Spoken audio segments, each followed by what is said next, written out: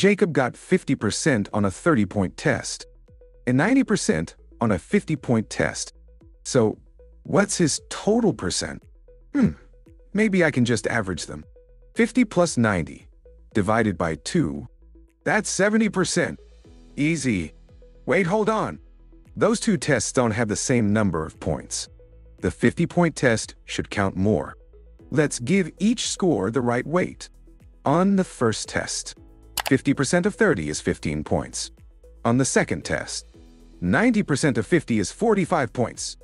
Altogether, Jacob earned 15 plus 45 equals 60 points, out of a total of 80 possible points.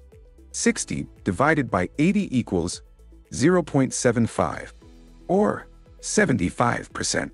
So Jacob's real overall score is 75%, not 70. The correct answer is B. Follow Sat Math Planet for more math tricks like this.